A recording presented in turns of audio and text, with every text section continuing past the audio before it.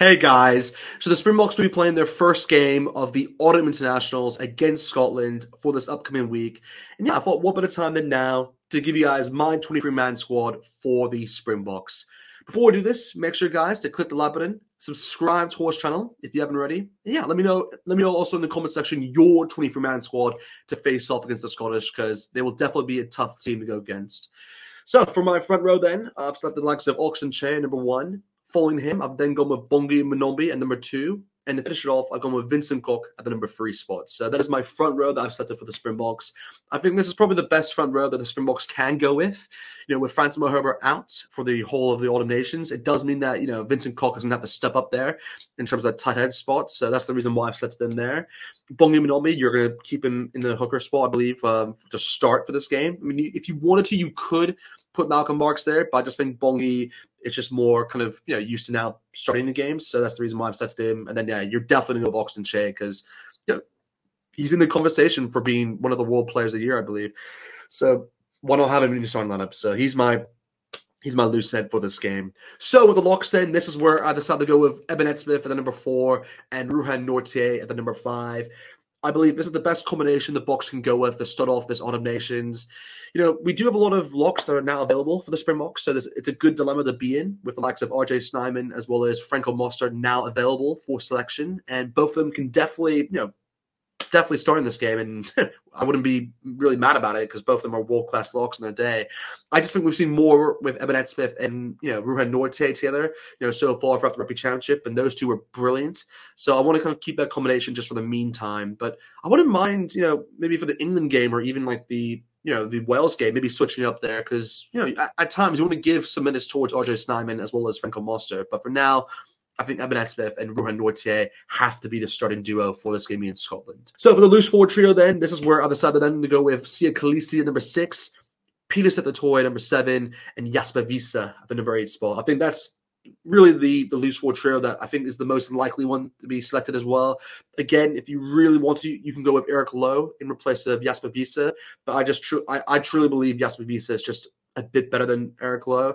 And again, you have Hanekom actually coming into the side now, which is an interesting debate to see if he'll get some minutes or not. I think it's a bit too early to put him straight into the starting lineup, but you never know. You never know. But again, you're not going to switch out Sia Khaleesi or Peter Statoy, so those two remain in terms of that loose forward trio. So for the backline then, for my 9-10 combination, this is where I have decided to go with Cobus Reinach at the number 9 spot, as well as Handré Pollard at the number 10. I think these two, are the most used to kind of playing within Europe. That's kind of one of the main kind of reasons why I selected them. With Cobus Reinach obviously playing for Northampton Saints, and of course with Montpellier as well. Then you have Handré Pollard also playing for Montpellier, and then now playing for Leicester Tigers. They're kind of used to kind of being in the environment of Europe and kind of going. They've obviously traveled to Scotland as well, so they're a bit more used to that compared to the likes of Grant Williams, Jed Hendrickson, and even Manny Libbok. So that did come into my decision making.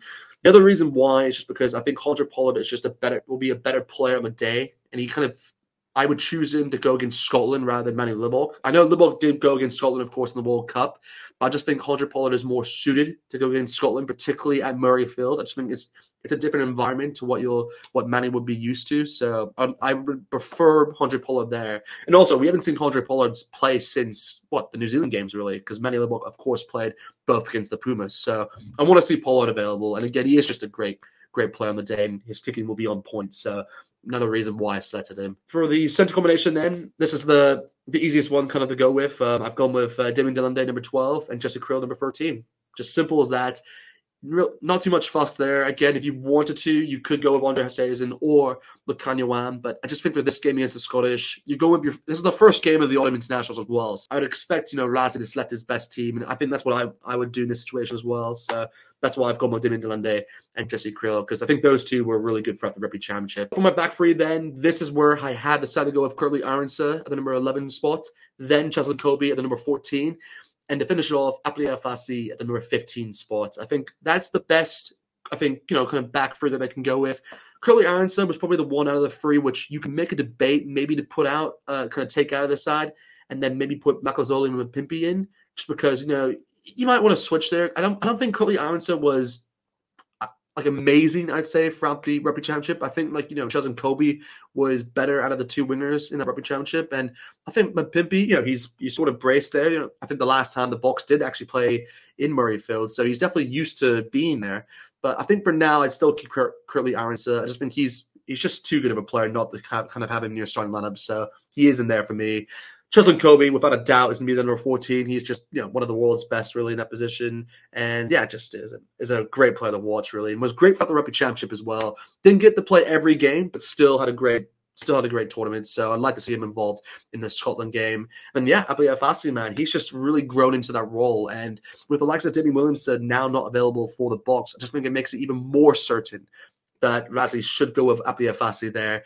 Again, he could go with Willie LaRue and get some experience, but I think Fassi, you just got to give him that 15 jersey and just let him loose because he's just been really good to watch so far. So yeah, that would be my starting 15 right there. In terms of the bench, this is where I've actually gone with a 6-2 split. I think that's what Rassie should do and what I expect him to do. And this is what I want him to do because I've gone with Malcolm Marx as the replacement hooker, which is a pretty easy selection. He's one of the world's best, really. So he's definitely there.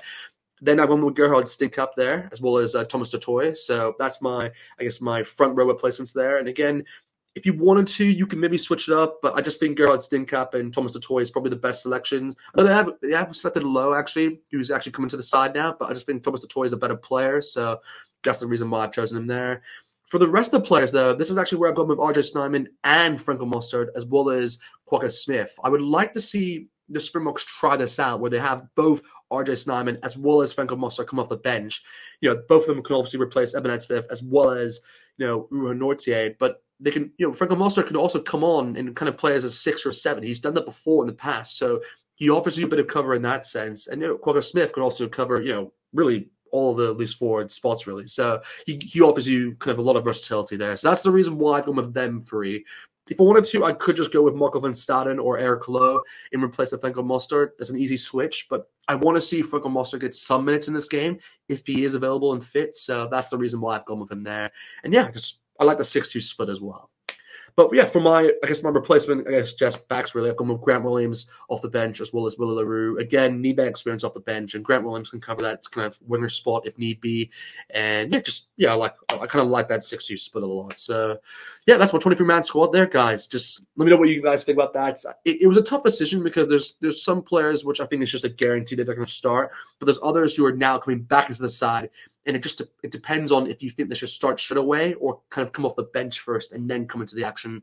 That's kind of what I thought with some of these players here. But anyway, let me know in the comments, guys, what your thoughts are on my squad. Let me know what your 23-man squad would be. I want to see your 23-man squad, guys. Let me know in the comments below. Like the video, guys. Subscribe to our channel. And yeah, I'll see you guys next time.